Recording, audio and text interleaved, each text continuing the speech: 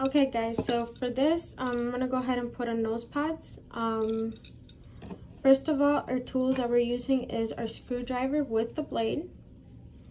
We're going to be using our nose pad plier, and we're going to be using the cutting plier.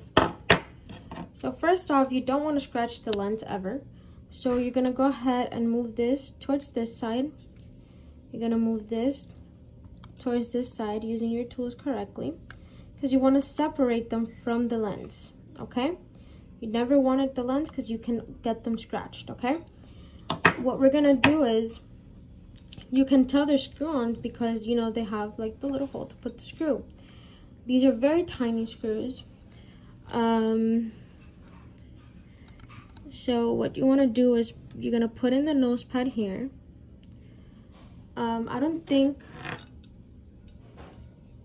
Unfortunately, we don't have the tool to go ahead to pick up the screw, so we're going to have to use it with our nails.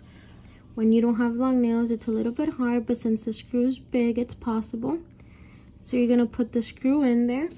You're going to want to put your hands here because you do not want to scratch the lens. You know, have some support. You want to hold the tool like this here, handing on your hand. You're going to want to go like this. You know, and then screw on. Just be very careful because you see, just make sure you hold a tight grip.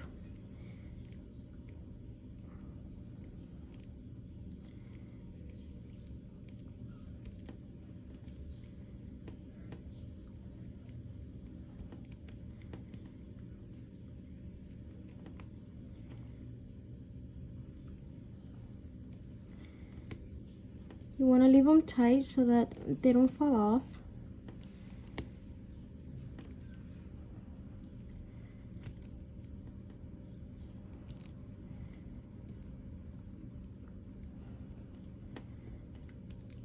Okay.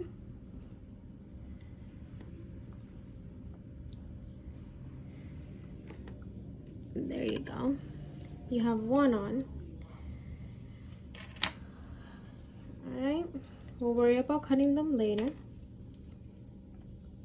Then we're gonna go ahead and continue and do, if you're doing one or doing the other, always remember, you know, the fat surface goes towards the top. This one doesn't. You can hold it like this. You can have different ways of holding it. Since the screw is long, it's very easy to maneuver. You make sure it's put within. You put your finger here. You do not want to scratch the patient's lens, because that means you're going to have to remake the lens, and that is money. And you don't want to take forever either. I'm taking a little bit longer because I'm talking through the process. But this is what screw-on nose pads look like.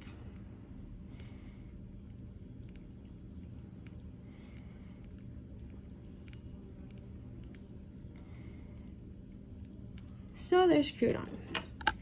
You see? Now the frame has nose pads.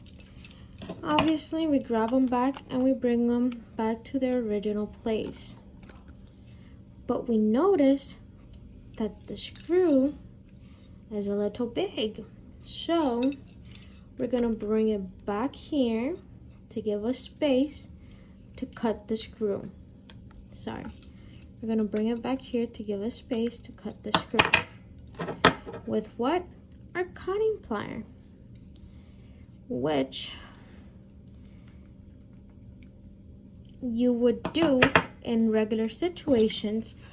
In more regular situations, we would have screws that are more smaller, that are actually for nose pads. Since this is not the situation, then we're gonna have to leave them like this, but we usually never leave them like this. So then after we're done, what we do is grab this correctly and put our nose pad back in place, always making sure everything is aligned, you know, with our nose pad plier. Always making sure we know how to use our tools.